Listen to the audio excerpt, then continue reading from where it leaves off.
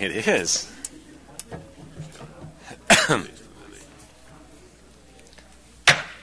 I'd like to call to order the Twin Falls City Council meeting for Monday, October 3rd. Those of you wishing to join me, please rise for the Pledge of Allegiance.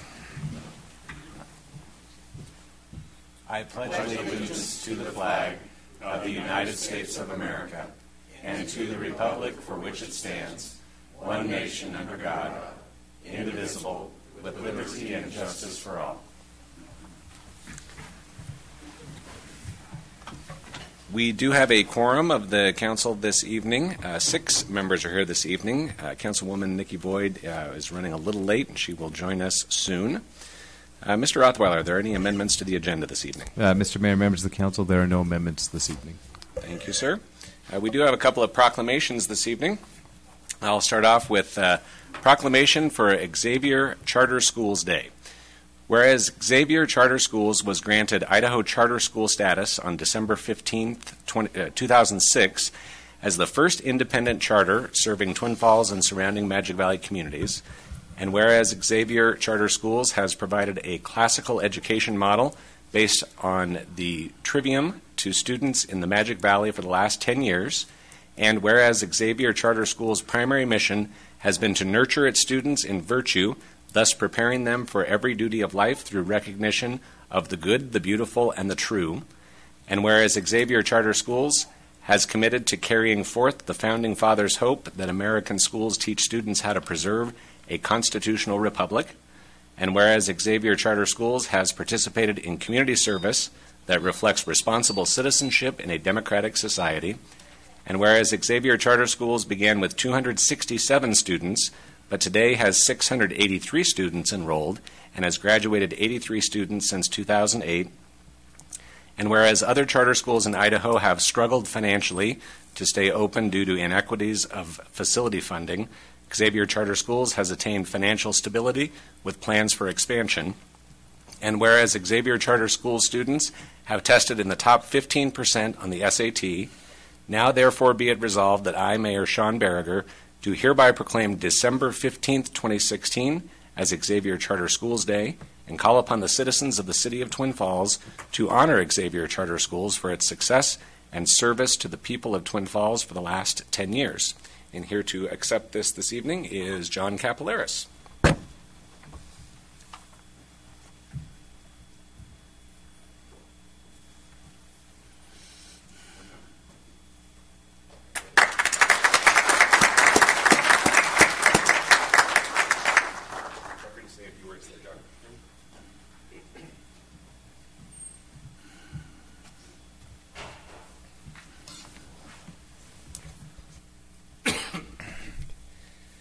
Mayor and Council, I'm John Capillaris, and when I first heard about Xavier Charter School, I was living outside of the D.C. area in Waldorf, Maryland. It was 2011. At the turn of the decade, the classical charter school had struggled and faced closure. Luckily, I am able to tell you this story as the chairperson of the Board of Directors in 2016. The 15th of December, 2006, was when our charter was granted. We've come a long way since then, when Xavier was a small school located on North College where the Plasma Center currently stands.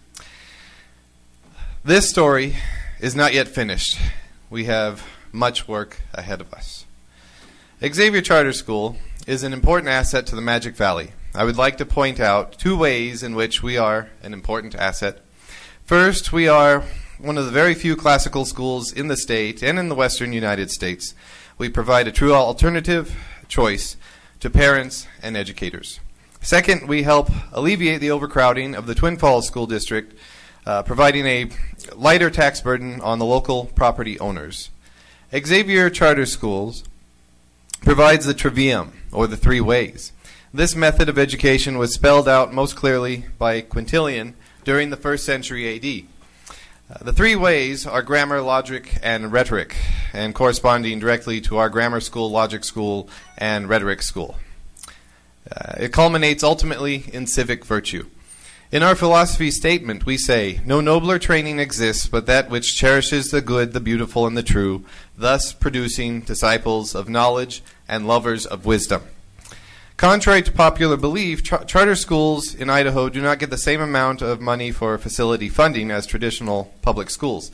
Idaho charter schools receive similar amounts of money from the state, but cannot partake in local levies, which provide so much in the way of facility funding. Charters must take what they get and not throw a fit. Many charters have closed due to this fiscal environment. Some must fundraise every year simply to pay for operating expenses. At Xavier Charter School, we have such great demand for students to come to our school, we must expand. Though we have been good stewards of our finances, we need to expand and eventually replicate in order to meet the need. Enrollment is up, and we are busting at the seams and have a waiting list large enough to start another school. In order to expand and replicate, we must begin a capital campaign because we cannot raise a levy like the Twin Falls School District can. I'm sure this move will prove difficult, but these are good problems to have. If we are successful, it will provide parents with a viable choice and ease the burden on the Twin Falls School District's overcrowding, and therefore ease the burden on the property owners who will have to fund any new levies, thus meeting the Twin Falls City strategic plan of being an education community. Thank you for supporting and proclaiming our decennial. We hope to do this again in another 10 years. Thank you, John.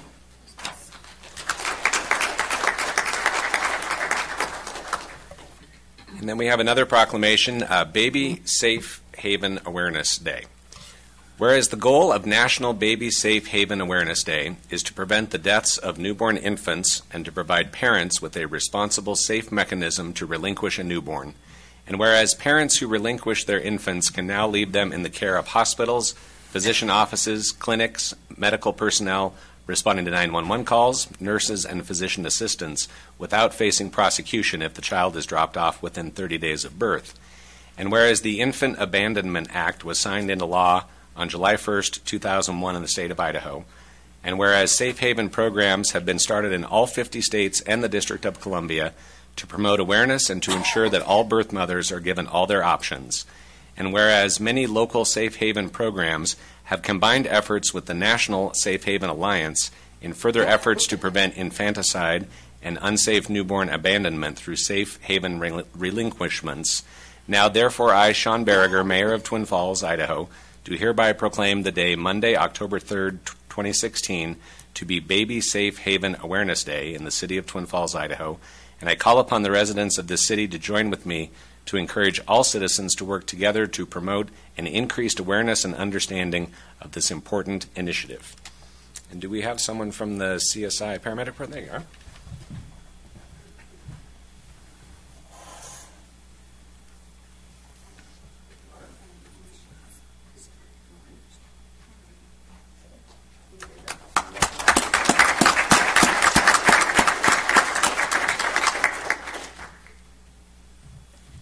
So I'm Mindy, this is Mackenzie. We're second semester paramedic students at the College of Southern Idaho.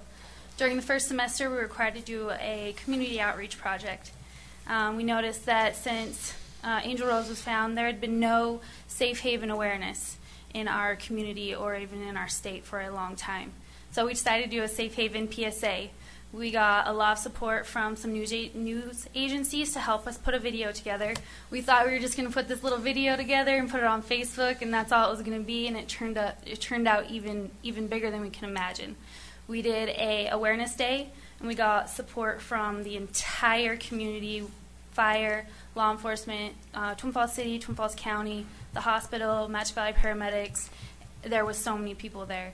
Then we received a phone call from Timothy Jacquard, who is the founder of Safe Haven, and he called us congratulating us on what we did and has supported us through the entire situation. So with getting recognition from Timothy Jacquard, he has actually donated signs to be placed on fire departments, paramedic stations, hospitals, basically anywhere that you can actually hand your baby over and have a safe haven place. So what we're showing you guys today is that these will be the signs set out in front of the buildings that I have named. One, they're just explaining that they're a safe haven place, that we recommend that if nobody is there, that it has a phone number to be given, stating what the actual act is in English and in Spanish as well, for our community. So not only are we giving this awareness out to people, but it doesn't stop there. The signs are going to be put on the buildings to forever be stand there. So with that in mind, we thank you guys for all your support. Great. And Thank we'd you like very to much. present these signs to Twin Falls City and Twin Falls Fire. They're here today.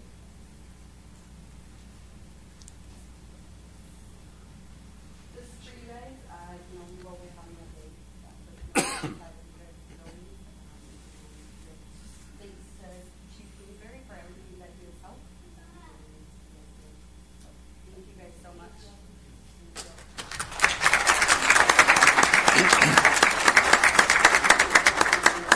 Can we do a picture in front of the council? You bet.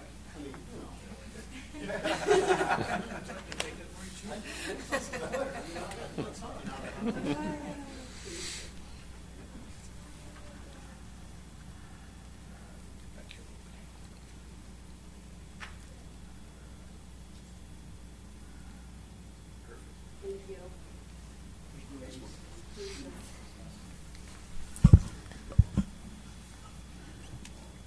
Thank you very much.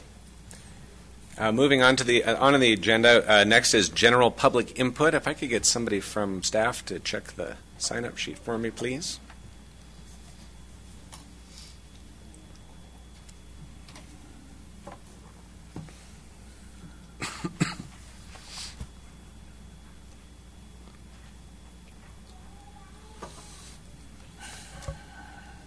Thank you, Brian. So signed up to address the council, we have Lee Stranahan. Welcome, Lee.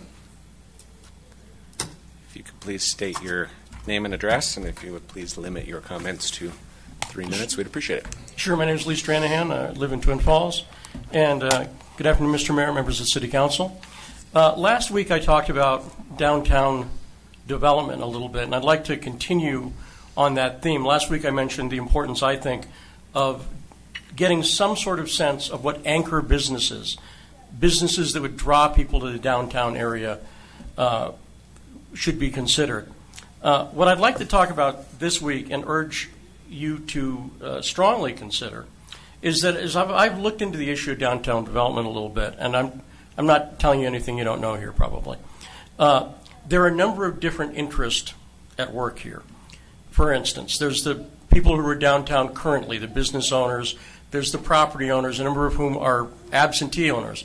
A lot of the buildings downtown are owned by people who are not in Twin Falls currently.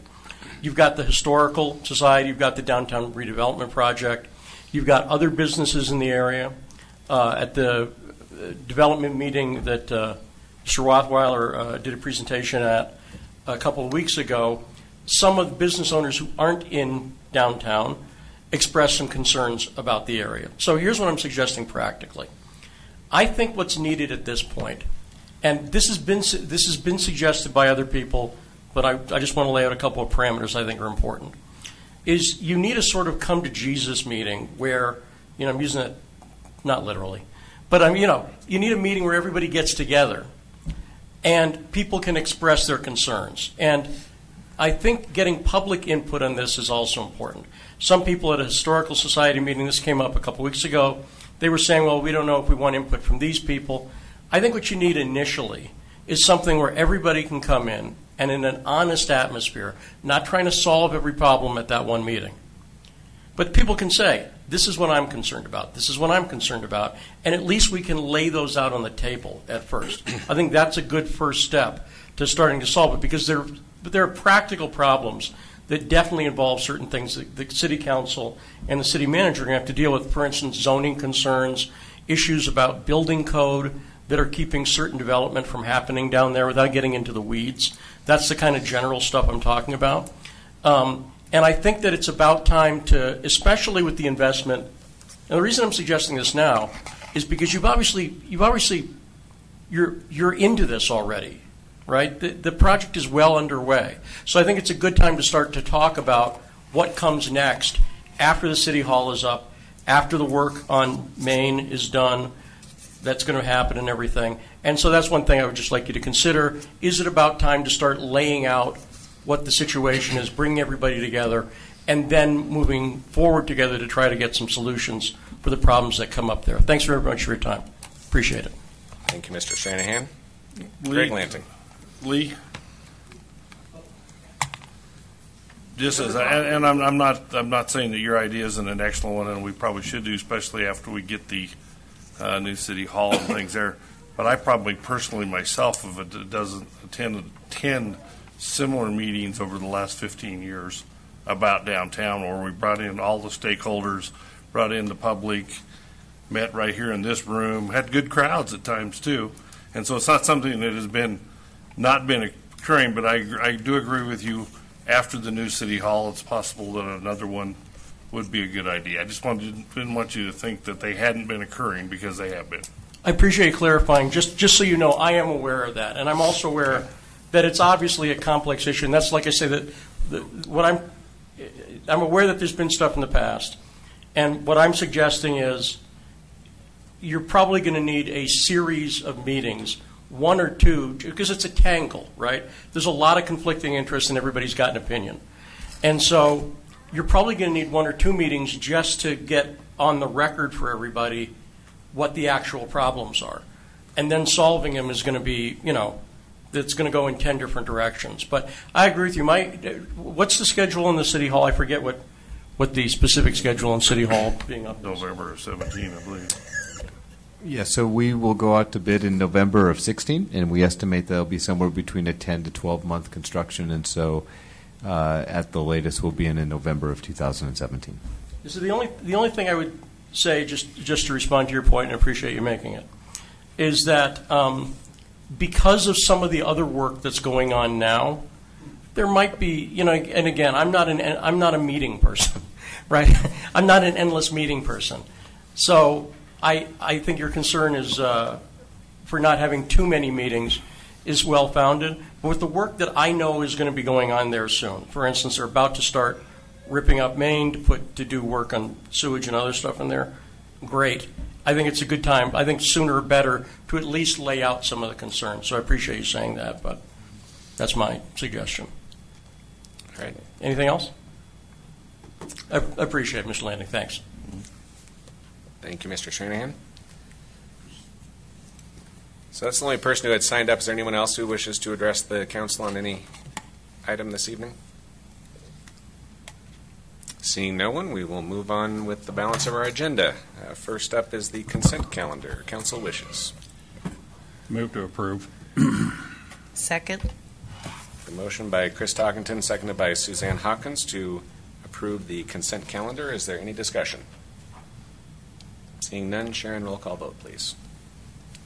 Suzanne Hawkins. Yes. Sean Berriger. Yes? Chris Talkington. Yes. Greg Lanting. Yes. Don Hall. Yes. Ruth Pierce. Yes. Motion passes 6-0.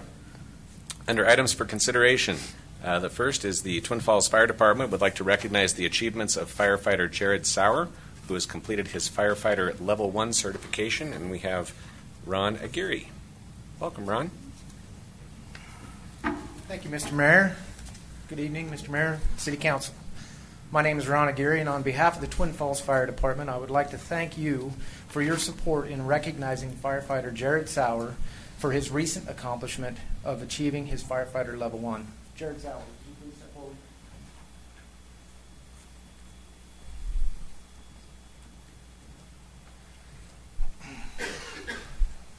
Jared Sauer was born and raised in Jerome, Idaho. He graduated from Jerome High School and attended CSI for 2 years.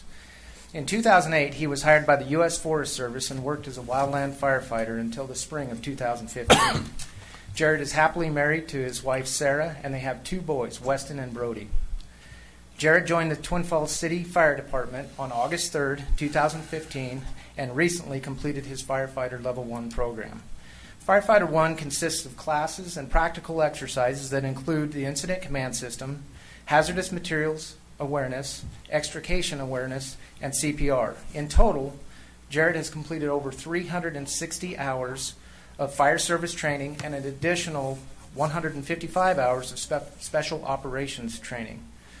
Once all the coursework and practical exercises are completed, a recruit is given a final practical and written exam in which the recruit must score an 80% or higher. I'm happy to announce that Jared has performed extremely well over the past year and has demonstrated the skill and ability to receive his Twin Falls Fire Department Firefighter 1 certification. Jared, congratulations on this accomplishment. You are no longer a recruit firefighter. Today, we are proud to call you a professional Twin Falls firefighter. On behalf of the Fire Department administration, we would also like to thank the members of the department that helped Jared over the past year, including members of the training office and team members on his engine company. At this time, I would invite Mayor Berger to present Jared with his Firefighter 1 certificate and his new helmet shield.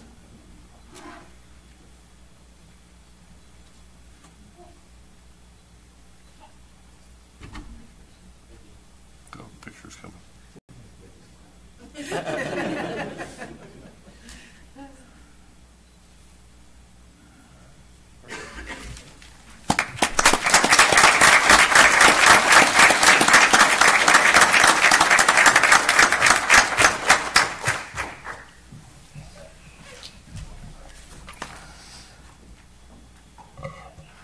Jared, congratulations, and thank you to all of our firefighters for their professionalism and service in the community.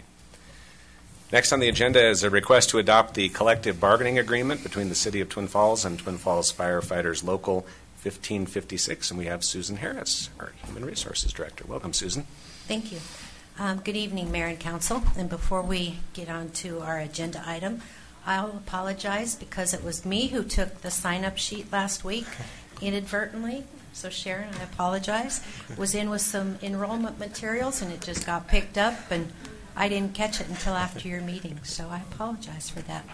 But I am pleased to be here this evening to present to you the draft copy of the collective bargaining agreement.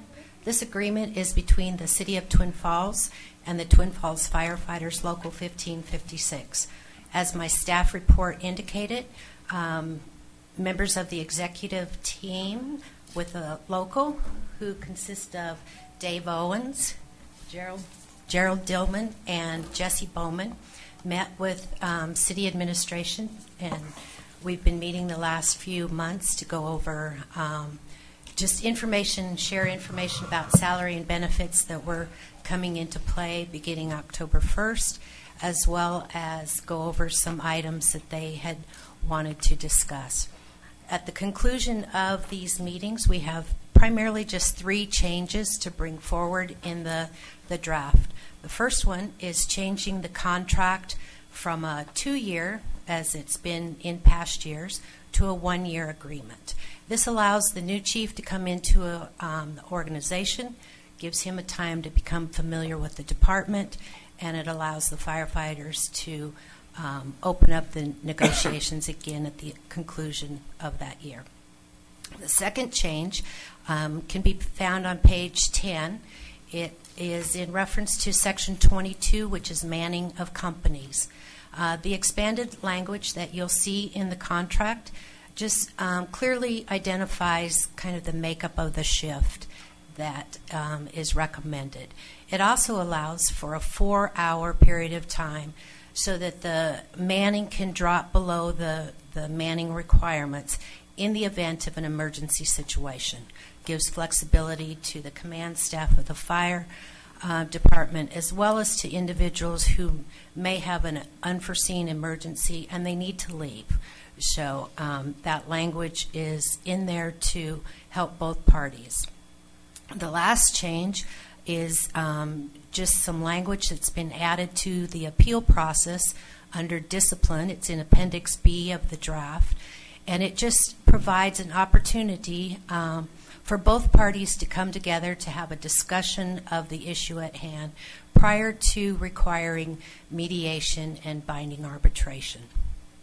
So Both parties were in agreement with this when it was put together. And Dave, do you want to come up and say something now? Okay.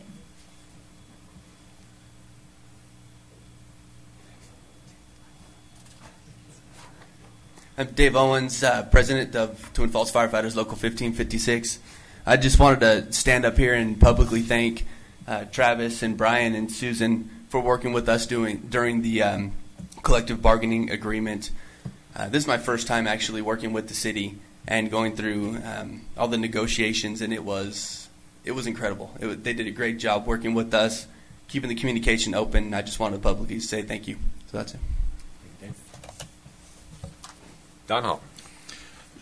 Susan, under the manning of companies, it looks like, and maybe I just missed it in your presentation, that there's really no change because it was 11 before, excluding the battalion chief. Now it's 12, including so it's just a language change? It's just, I think, kind of a more detailed explanation of how it will work. Okay. So the numbers haven't really changed, just kind of a explanation of the positions. Thank you. Chris Stockington. I'd just like to relate during my experience with the city that our, meaning management relationship with the firefighter union members and management staff has been most exemplary. I would put Twin Falls' relationship with his fire crew up against any that I'm aware of, certainly in Idaho, and probably far beyond its boundaries. And I think that is because of several reasons. One, there has been a lot of trust engendered going both ways. We have a flat organization, and we know what our mission is, and sometimes we perhaps work a little bit too hard in one area and forget about some other areas, but we come back and keep our eye on the mission. I'm really proud of our relationship we have with the fire department. Thank you all, and let's keep that trust at the level that it has maintained for years.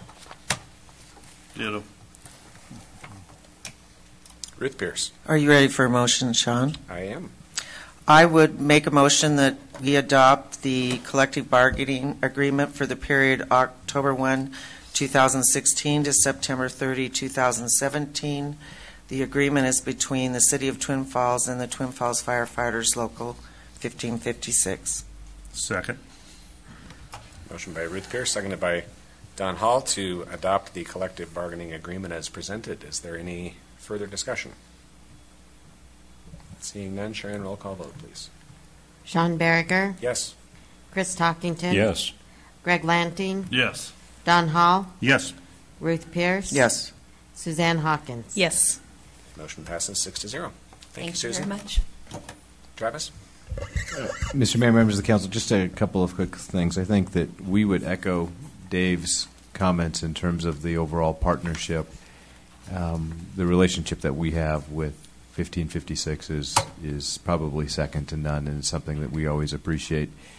There are, I guess, to kind of put it for a council awareness, there are two issues that are not resolved, and we agreed to bring the agreement forward. And the main reason the two issues aren't resolved right now, because we're waiting for our new chief to come, and we really wanted his input. One of them, you'll see shortly, I believe, is going to be a memorandum of understanding between the city and the local to adjust hours of work.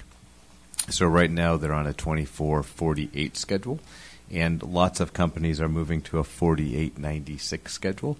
But before we included that in here and made a whole bunch of changes to SOPs, we wanted to get the new chief involved, and so we wanted to let you know that we continue to work on that, as well as other areas, especially in the areas of compensation and making sure that those remain equitable and fair across the board.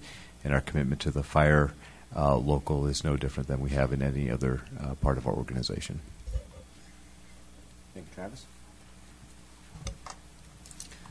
Next item on the agenda is a request to approve an agreement for design, bidding, and construction engineering services with JUB Engineers for the 2017 FAA taxiway construction and fire truck acquisition projects. Bill Carberry, our airport manager. Thank you, Mayor. Welcome, Bill. The evil clowns are out of Don't say that. Let's see where somebody got shot. Yeah.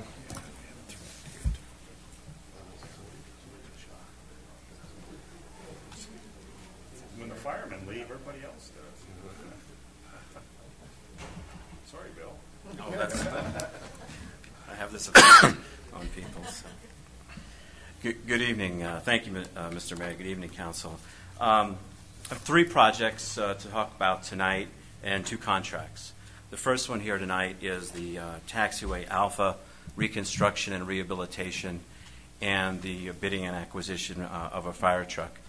Taxiway Alpha, from the midpoint of the airfield here at connector Alpha 3 down, this is Alpha 2, and then here's Alpha 1. This section is due to be rehabilitated. It's been since, I think, the early 80s. We've done some crack seal and seal coat maintenance, but we're looking here to rehabilitate that and couple that with another high priority project, which is the acquisition of a replacement fire truck for the 1996 model that we have.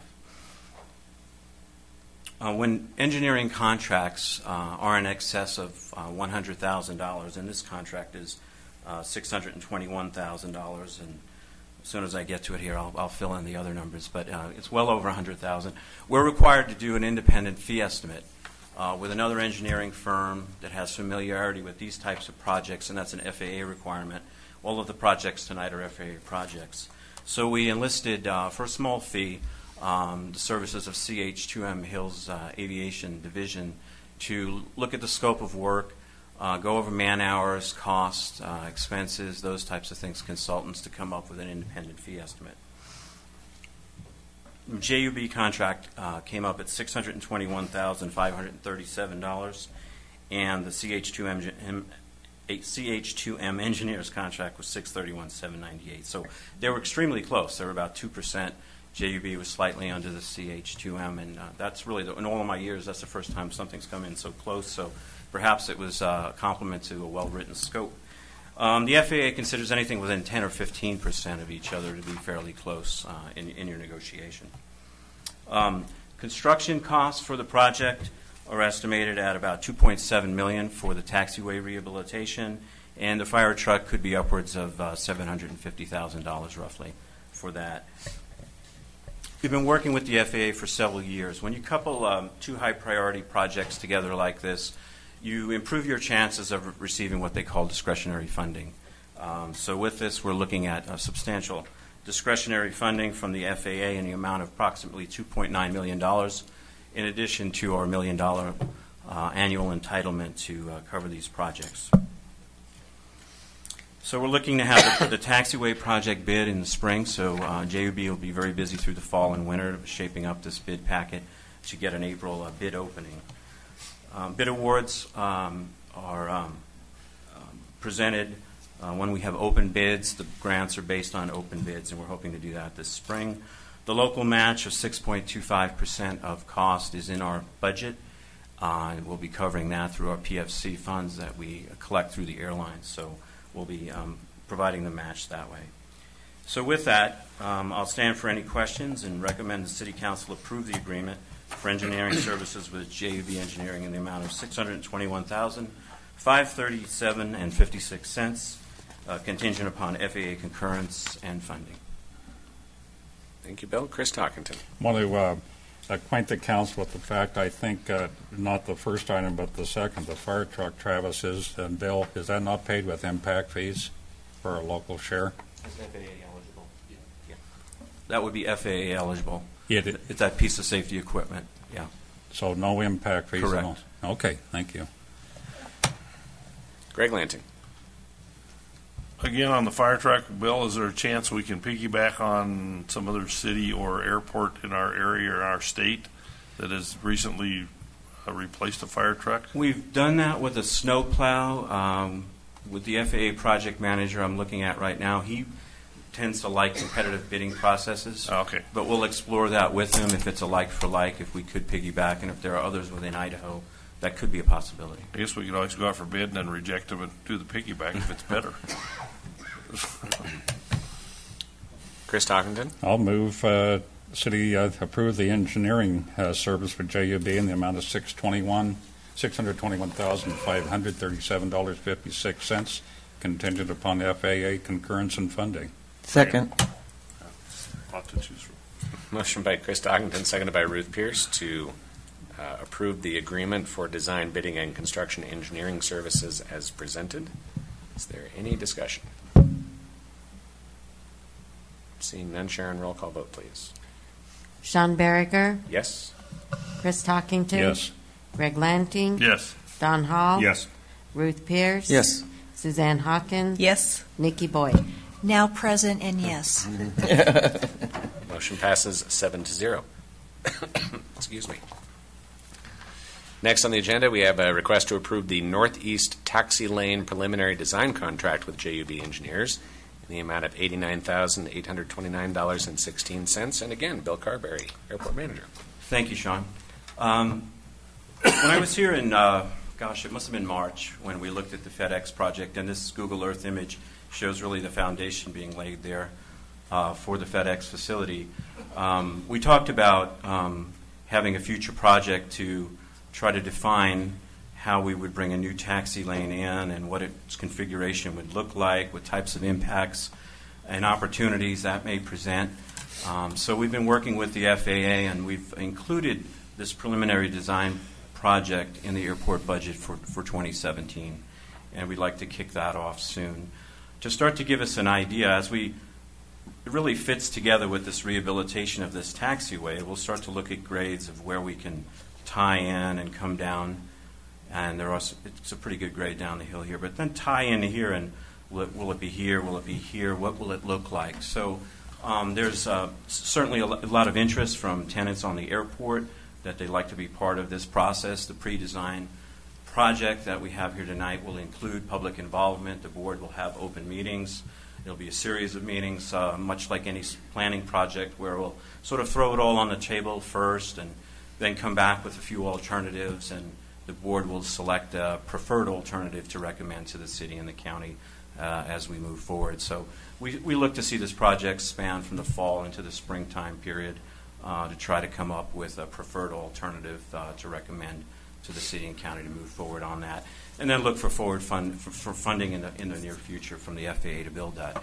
So through this pre-design, it's really important that one of the key parameters is that it's a fundable project, a constructible project that the FAA will support. So they are in support of us looking at this, doing this pre-design exercise that will fold right into design and then ultimately construction. The contract is for below $100,000. It's $89,829.16.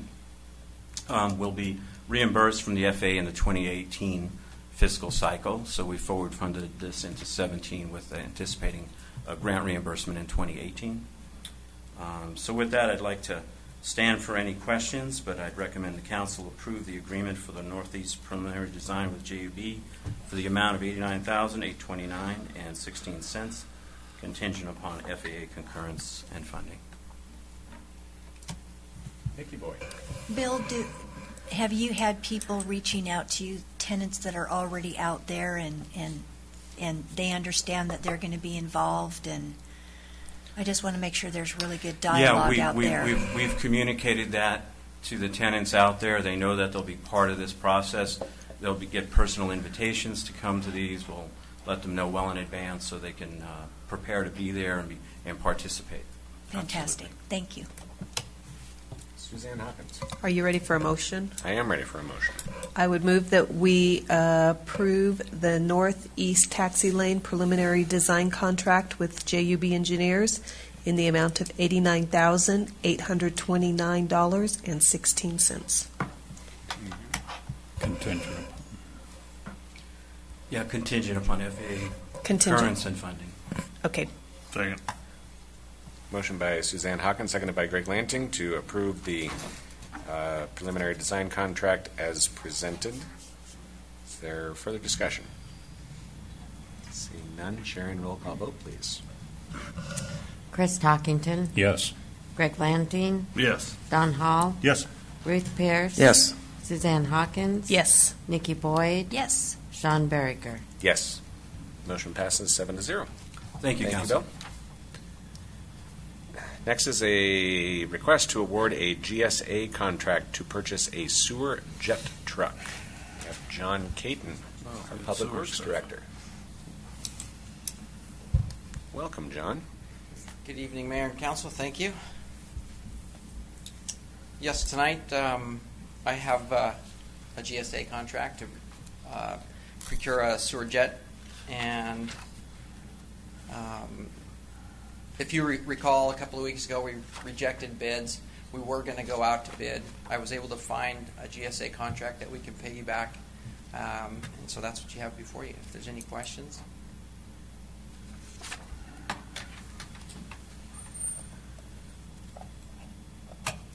Greg Lanting. I move approval of the request to award a GSA contract to purchase a sewer jet truck.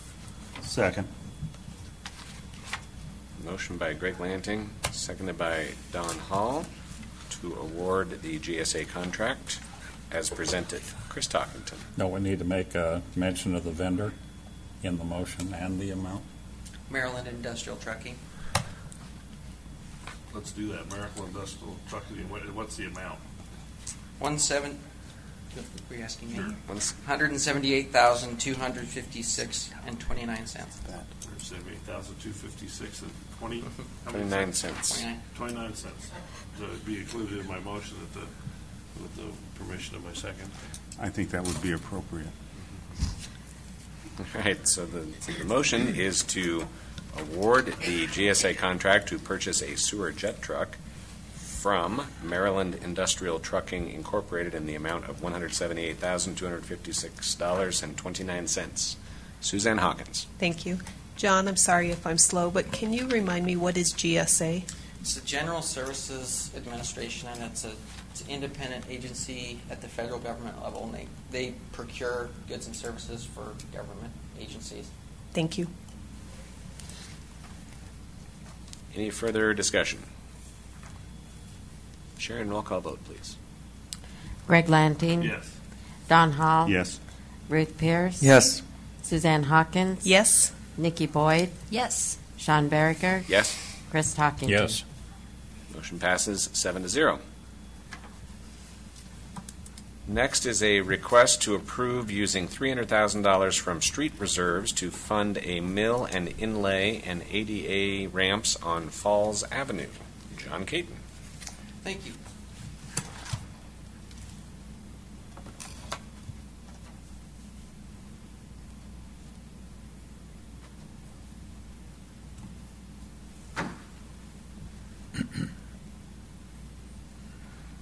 So I just wanted to talk about pavement prices right now, and today Josh Baird in engineering was able to put together some information for this presentation just to illustrate the good advantage we're getting due to oil prices being where they're at.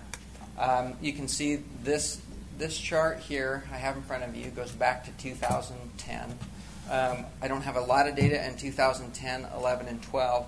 You see in 13 there's several data points, and those prices are price per ton in place. So, for example, you see in 2013 the anomaly, a real high number, $142, almost $143 per ton. That one's high. There's a couple things going on here. Also, that was a real small quantity job, so you don't get quite the price advantage when you get the small quantity. So that's why you see such a spread from 93 all the way up to 142 in 2013. Jumping ahead to 2015, it's kind of hard to see. It's $102 and $108, and the difference between last year and this year alone is 25%. So right now, we have projects that we've bid that are at $81.25 per ton in place. If you look left, it's the lowest price we can see in the last 5-6 years. It's a good price. And so last week we started talking about this good price, and we started talking about what the upcoming zone maintenance projects are going to be. And Falls Avenue is the one I wanted to talk about tonight. And in our zone maintenance program and long-term planning, we wanted to mill and overlay Falls Avenue from Washington to Blue Lakes, a whole mile. 2 lanes on the north side, 2 lanes on the south side. And that's too much money in a single year to do that. So we wanted to do half of it this year and half of it next year. But what I'd like to propose is that because of this pricing, is to accelerate the project and use reserves to mill and overlay the north half now, and then next summer we'll use our budget to mill the south half. And just to point out, part of the reason I'm not asking for all of it right now is because I have some water line work to do.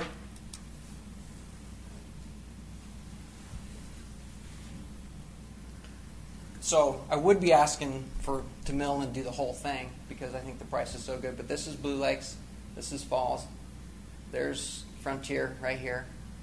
Just did the ADA ramps there. But if you remember, in front of Subaru, we have several water line failures right along here and some patches, and I simply can't get out there and do the underground in time before the weather turns off and we can't get it paved. So we need to hold off on this southern side of Falls for next year.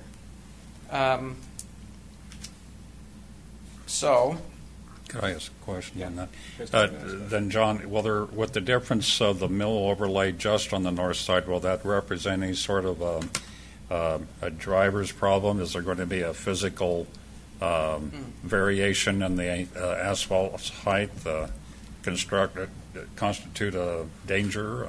No, we'll match the existing centerline crown. Feather it out. Yeah, in fact, in a lot of the center lane, in my opinion, is in good enough condition to leave as is, so we'll leave it. There's some turning lanes and there's some intersections that it's not, so we'll match existing though. Okay. Greg Lansing.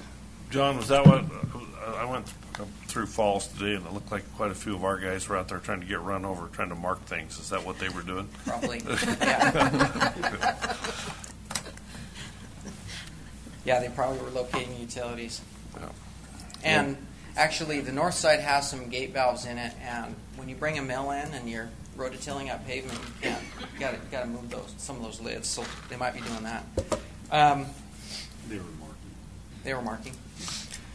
Okay, so we asked Idaho Materials Construction. We publicly bid a mill and inlay project, and that was the $81 per ton. We asked if they'd be willing to piggyback that price, and they are, and that's the bid that you have in your package for $232,811. On top of that, anytime, is there any questions? Okay.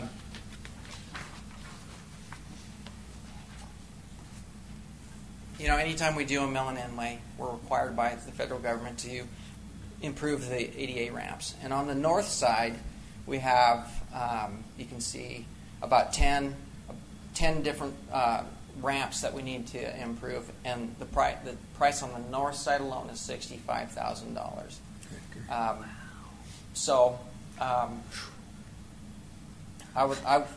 Before I get into what I'm asking council, I guess I'd like to point out what the south side ADA ramps look like for next year. And there's a lot more down on the south side. So keep in mind, if we got the same price next year to mill the south side, let's say it's $235,000, it's going to cost us more to do the ADA ramps than it is the whole south side. So anyway, that's an issue for another day. I just wanted to point out the cost of ADA ramps. Suzanne Hawkins. Sorry, I know it's not relevant, but I'm just curious. What's the difference between the Type 1 and Type 3 ADA ramps? ITD has standard types. I don't have them all memorized in my head. I'm glad. It depends on the configuration of what you're looking at, whether it's like a double ramp or a single. I don't remember. That's okay. I was just curious. Thank you. Okay. So I guess in closing, staff would like to request about $300,000 from street reserves to fund the mill and inlay and ADA project for the north side of Falls, from Blue Lakes to Washington. Chris Stockington. Well, any time we can save $66,000 by taking advantage of our lower costs, I think we'd be irresponsible not to take advantage of it. That being said, I would move to use $300,000 from street reserves to fund the mill overlay, inlay, and ADA ramps on Falls Avenue. Second. A motion by Chris Stockington, seconded by Nikki Boyd, to approve the use of $300,000 from street reserves for the mill and inlay and ADA ramp project as presented. Nikki, did you have another comment to make? Or? I did not. Okay. Is there any discussion from council? Seeing none, Sharon, roll call vote, please. Don Hall. Yes. Ruth Pierce. Yes. Suzanne Hawkins. Yes. Nikki Boyd. Yes. Sean Berricker. Yes. Chris Talkington. Yes. Greg Lanting. Yes. Motion passes 7-0. Thank you. Thank you, John. What's the timeline on that? They're marking stuff today. Yeah, first of all, Completion. First of all, I need to sign a contract with them and communicate with Idaho Materials. It's my understanding that they're going to close their hot plant towards the end of November, so it's going to happen between now and then. Okay, this year then. Mm-hmm. Okay. Yes. But even if for some reason cold weather, bad weather closed in before then, we'd still have that contract at that price that would have to be honored. I'm not sure how long that I could get them to honor the contract, but I can. That's why. I'd make sure it's as long as possible. 2020. Yeah. At least till next year anyway, for the other half. The weather looks like we'll be able to make it. Shouldn't be an issue. Travis, did you have something to add? Yeah, so the reason we're coming to you and asking for cash reserves is because on Saturday was the beginning of the new fiscal year, and John and I had a conversation about looking and really trying to project forward and moving forward. The amount of money that you're spending on the project is less than the amount of money that we'll be placing into the street fund cash reserves this year. And so John and his team are going to start doing some forward-looking about July and August, because if we have monies appropriated and then we can take advantages of situations like this, we want to try to do so within the confines of that fiscal year. So I just wanted to explain to the council and also to the public why are we using reserves. And really it's a timing issue right now on the fiscal year. We will present to you a budget amendment in September of 2017 that will incorporate these funds if it's needed. If we find ourselves into the same place that we were this year, this amendment wouldn't be included because we would have the cash to be able to carry it forward. But this just gives us the authorization in the event that we're able to utilize the funds allocated, that you've given us permission to use cash reserves in upcoming years. Thank you, Travis. Thank you, John. Next on the agenda is another opportunity for public input. Is there anyone here from the public who would like to address the council? Seeing none. Mr. Rothweiler. So I'm going to be gone for a couple of days, and Mr. Pike is going to be serving as the acting city manager in my absence. And good luck to you in your competition. Any items from the City Council? Don Hall. I just wanted to remind the council that our good mayor has accepted the mayor's challenge, walking challenge, and so if you see him wandering around aimlessly throughout the city of Twin Falls, it's not aimless. He's actually doing it for a good cause as well. Maybe, Sean, you could tell us a little bit about the fundraising aspect of what you're trying to do. Yeah, so it's the Mayor's School Walking Challenge that kicked off on Saturday. Actually, the official kickoff in Twin Falls is tomorrow afternoon at 1 o'clock at Sawtooth Elementary. And the goal is to raise awareness and activity in young children and those of us terrible role models to get out there and change our ways so that we can be better role models. Fitness is not one of my greatest strengths, so this is going to be a bit of a challenge, but so the opportunity is there is between $1,000 and $6,000 available should I be the mayor of the 25 mayors who walks the most steps in October to go toward school and parks projects. Because I don't like to lose, I added rules. So what I did is I've challenged members of the community to make a pledge per mile that I walk in October and make a commitment to donate those funds through the Community Foundation to our Magic Valley Trail Enhancement Committee, so that even if I come up short on the funds from this project, maybe we can get a few funds together for the trail. So I will be out and about. I have a Facebook page that's set up telling you where I'll be walking and inviting you to come join me. And today I decided I'm going to hit the treadmill because I'm afraid if I went walking I would end up in Burley in about 3 steps. So Don last year did an outstanding job representing our community, and I'm not confident I will come close to what he did, but we'll have a good time doing it. So thank you. Anything else from the council? We are not quite to 6 o'clock yet. We have a public hearing scheduled at 6, so we will take a short recess and reconvene at 6 o'clock.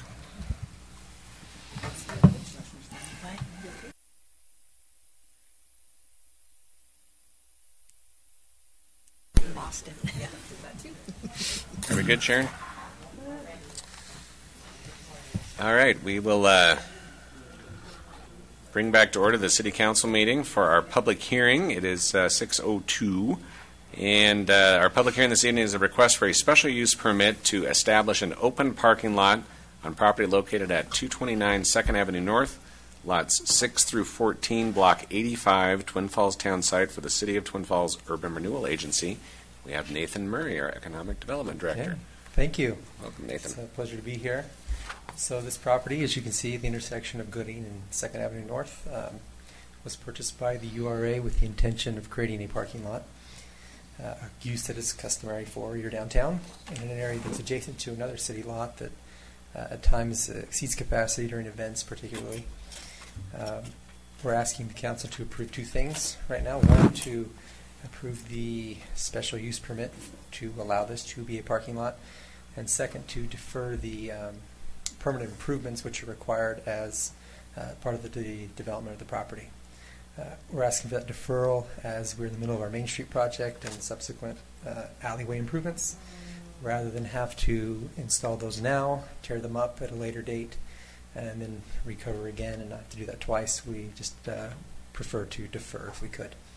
So do you have any questions regarding these requests? Ruth Pierce.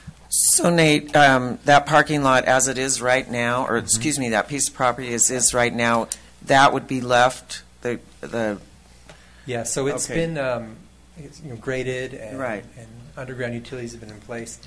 We would put, I guess, millings over the top to give it some sort of, just keep dust down and a little more appropriate for parking rather than just the base that's there. Okay, thank Travis. So we're going to do that same process that we've done in all of the other parks, where we take the mill and inlay and then we put that over the top.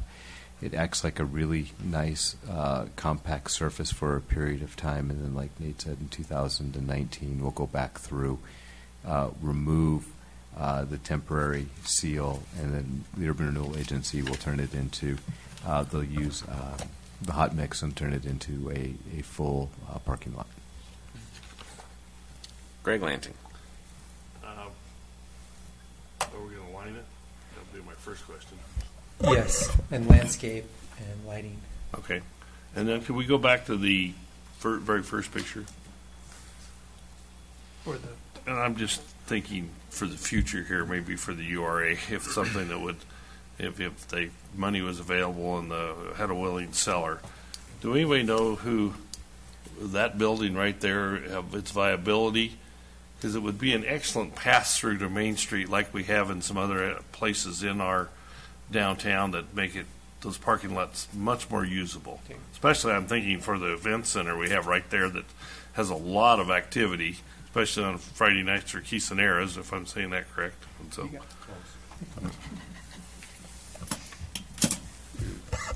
So one of the strategies that the Urban Renewal Agency is looking at is trying to find those connectors from the parking lots. And as you're aware, most of our parking lots are on either side of the seconds, and so that has actually been a property, and other places have also been identified as trying to create opportunities to access from the parking lot directly onto Main Avenue, as opposed to having to walk around. And so that is a strategy the agency is currently looking at. Because I would think it would make that particular block a lot more viable if that had that ability to. I'm thinking what is that, the northeast side, I guess, of Maine. So, and also there's some buildings on the opposite side that are not being fully utilized either. So, Dave, thank you. Chris Toggington. Nathan, perhaps you know the answer to this temporary mill levy, at such time it'll be replaced with the permanent overlay, that can be recycled and the cost recovered on that. Is Yes. that correct? Mm-hmm. So we're not doing a one-way throwaway process. Yes. Good. I'm a tree hugger. Okay. Excuse me, I'm an asphalt hugger. Any other questions for Nate? Seeing none, we will have the staff report from Jonathan Spendlove. Welcome, Jonathan. Thank you, Mayor Berger and council members. The history of it, it's been zoned CB for at least since the 1980s when that zoning district was established. Various business, United Automotive, United Engine, United Electronics, Muffler Warehouse, and Magic Valley Archery was the last business in there. The URA purchased the property, demolished the 2 buildings, they put the fill material. We are dealing with the CB zoning district, which lists open parking lots as special use permits. So typically that would go to the Planning and Zoning Commission. The reason it's coming to the City Council is the city will be operating that parking lot. We'll be enforcing the hours. And so when a city owns or maintains or operates a land use that's different from what it was before, it comes to the City Council for that establishment because we are basically the operators of it as a city. So that's why it's before you. 10719 is the code section that allows that to come to you. The requirements, 1011, it's Title 10, Chapter 11, and sections 1 through 8. And when there's a change of use of a building structure or a parcel of land, this had a building, now it's going to go to a parking lot, 2 different land uses. Certain improvements to the property are required, most notably hard surface parking areas, parking lot landscaping, lighting, and stormwater management. The URA has expressed that they've got the Main Street and the alleyway projects. They'll be tearing up portions of the property and or utilizing part of it. This is the layout, the interim layout that they have, how it will be striped after they do the mill and inlay, and then like a sealer. They'll be putting in the landscaping eventually in these cross-hatched areas in the future. So the parking lot landscaping is a required improvement that they have to do. That would be done at the permanent stage of it. The interim, it would just be striped. Additionally, there will be parking lot lighting, the security lighting for the parking lot. That will then be deferred as well until the permanent portions of the project are done, as well as the resurfacing with either Portland concrete or asphalt, new asphalt or concrete. So those are the items they're asking to defer. The stormwater would also have to be done at the later time, and they're looking at incorporating the landscaped areas to take the stormwater, similar to what you see in some other locations. So that's something we've been working with the engineering department on figuring out how to do that. Those items will be taken care of at the permanent phase. So should the council grant this request, as presented, staff recommends approval be subject to the following conditions. 1, subject to the site plan amendments as required by building, engineering, fire, and zoning officials to ensure compliance with applicable city code requirements and standards. 2, subject to all applicable required improvements, such as asphalt, paved parking, maneuvering, landscaping, lighting, stormwater management, being installed in conjunction with the completion of the downtown Main Street / alley project as projected for 2019. That's all. Thank you, Jonathan. Suzanne Hawkins. Jonathan, I don't know if these questions are for you, but we'll start there, okay? So will these all be the 3-hour parking, or will some of them be available as other options in our other lots, or how will it be configured? So the actual locations haven't been decided. I'm guessing that would be between the URA and the city. And what I can tell you is there's 2 options. You have 3-hour free and parking pass. If they deviate from either of those options, we'd either have to amend the code or something else, because those are the 2 that recognize that we have in the code for the parking options. But we're not sure how it's going to be yet. I don't believe a layout has been determined as to which ones would be parking pass and which one would be 3-hour. If I'm looking at the other lots, most of them have a pretty good mix of parking pass and 3-hour, especially the ones, the orange lot, which is behind the Orpheum, has a lot of 3-hour, not as much parking pass as the others do. Okay. And my next question is, I'm just a little concerned about deferring the lighting for 3 years. We've had a lot of comments from citizens who feel unsafe walking because of the darkness, and it's been a huge concern at every public meeting we've had. And so is there no way to get some kind of temporary lighting just to help alleviate that? I mean, 3 years seems like a long time to go without lighting to me. I think that's a very good question. We could put, these things were brought up in our discussion, but we could definitely take a look at if it's motioned by the council to make sure there's a temporary lighting source to make sure that the security lighting is acceptable in the parking lot. Figure out some way to do that. Okay, thank you. Greg Lanting. I've used my laser in about a year, so we only made it through the first few seconds. The question I would have is the church parking lot that is adjacent to it. Has there been any? He's showing it to me. Thanks, Bill. Has there been any cross-use agreement conversations about possibly when they're not in use that the city could use it, and then because obviously they're going to spill over into ours when they have church, I'm assuming. Is that any conversation? Maybe that's a question for Nathan. I don't know. I know it's been mentioned to me as far as the depth of those conversations. I don't know what that is, but I know some conversation took place. Part of it was to look at seeing if we could have a cohesive layout that incorporated that area. I do know that it didn't go so far as to include it in our layout and approval. Okay. So Thank you. If there's any more information, appears not. Thank you, Father. All right. Any other questions for Jonathan?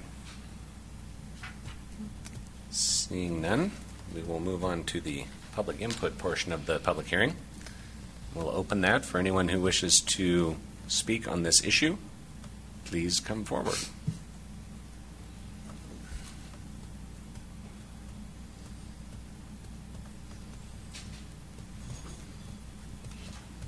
If you would please state your name and address for the record, please. Absolutely. My name is Bear Morton, 2670 East, 4256 North, and I'm the pastor at Venture Valley Bible Church. Just your last comment, Mr. Landing. I haven't seen anything come across our desk as far as with the city wanting to maybe partner with that space use. We would be open to that. Yeah, we want to be a good friend, good neighbor. All that to say, if you want to come and talk and we can try to figure out what's the best use of that, we'd love to do that. So just that input. Thank you. Thank you. Is there anyone else who wishes to speak on this issue before us? Seeing none, we will close the public input portion of the hearing and turn it over to the council for deliberation. Chris Talkington. I would move that we authorize the issuance of a special use permit for an open parking lot at the property described at 229 2nd Avenue North, Lot 614, Block 85, Twin Falls Town Site, subject to the 2 attached conditions and to add a third to explore and fund temporary lighting on the permanently or the temporarily deferred project completion parking lot.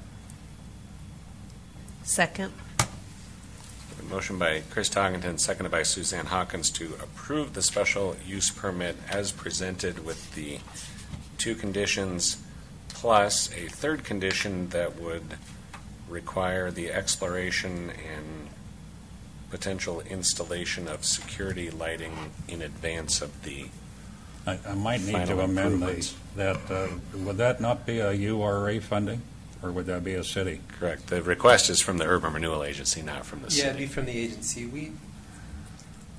I'm a pedestrian as much as anybody, and if there is a way we could install it without having to go back and change a lot of the underground utilities and an additional cost, we should do it if we're going to do it anyway. So I'll talk to our board about that and see what's available. Okay. Is there any discussion from the council? Don Hall. So should we have that in the motion if it's not under our authority to? So it's under your authority to create certain conditions for that they those, have to do that. Yeah, we've been sitting sidebarring, determining. One of the questions we don't know is if the Urban Renewal Agency makes an investment in temporary power, would they be able to utilize that investment on the permanent solution? And that's just something that we don't know based upon the configuration and the layout. And I think what Nate was talking about was determining whether or not the funds going forward would have a future cost, and if the agency can do it now, it's probably something that we would recommend if they could be incorporated into the permanent solution. But if it can't be, the agency would be spending money that would ultimately be pulled out of the ground.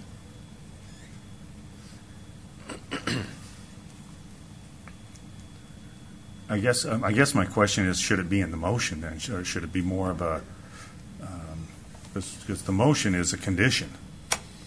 That's the intent. That's this is true. an overriding city condition for public safety that we're imposing upon the URA. On the URA. How they do it, leave up to them. Suzanne Hawkins. Thank you.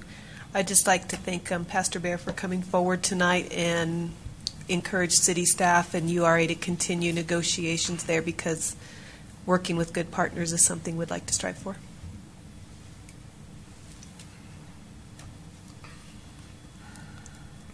Further discussion from the council? So just to clarify that the motion is to approve the special use permit subject to the conditions of, hold on, to the site plan amendments as required by building, engineering, fire, and zoning officials, and then two, to defer required improvements with the exception of lighting until the completion of the downtown Main Street alley project projected for 2019, and that the lighting will be explored for installation now. Close enough. Greg Lanting. Well, I know we're in the discussion, but can I get the mayor's approval for one last question of possibly the Magic Valley Church person? Or is that not allowed?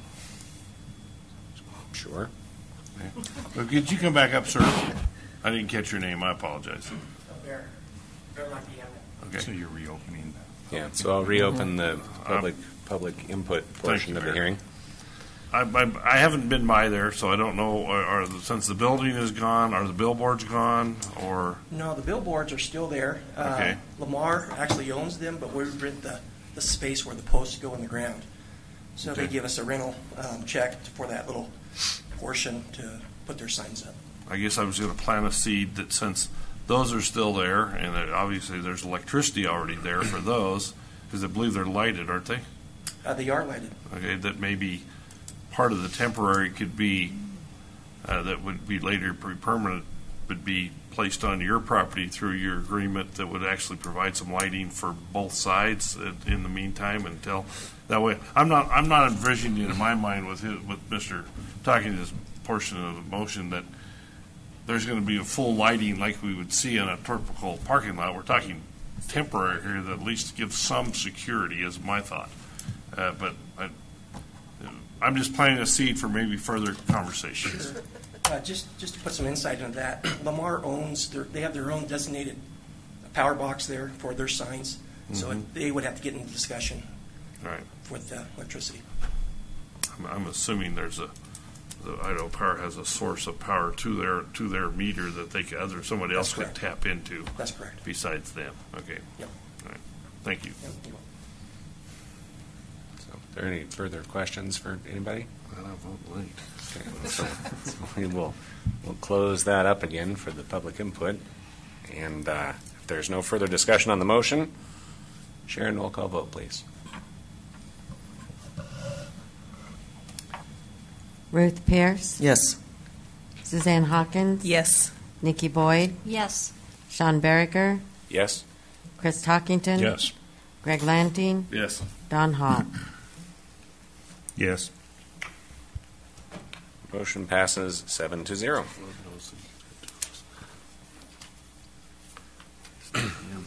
Thank you, Nate. Next on the agenda is request to adjourn into executive session under Idaho Code 742061B to consider the evaluation, dismissal, or disciplining of, or to hear complaints or charges brought against a public officer, employee, staff member, or individual agent or public school student. Council wishes. Suzanne Hawkins. Move approval of executive session 74-2061B. Second. Motion by Suzanne Hawkins, seconded by Don Hall to adjourn into executive session as stated. Is there any discussion? Seeing none, Sharon, roll call vote, please. Yes. Nikki Boyd, Yes. Sean Berriger, Yes. Chris Talkington. Yes. Greg Lanting, Yes. Don Hall, Yes. Ruth Pierce. Yes. Motion passes 7-0. Just remind everyone we will not be making any decisions while in executive session, nor will we be reconvening following the executive session. With that, we are adjourned.